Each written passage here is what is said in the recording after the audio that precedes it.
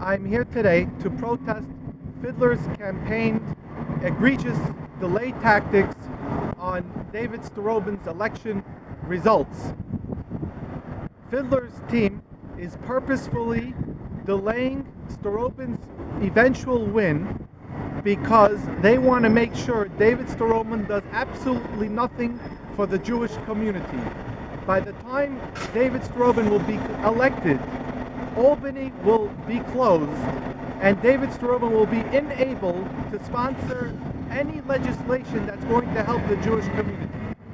They're only doing this to make sure that the next election that comes around, that whoever the Democratic challenger will come around, they're going to say, oh, David did nothing for the Jewish community. But the fact is that the only reason why David cannot do anything for the Jewish community today is because Lou Fiddler is challenging votes for no reason today.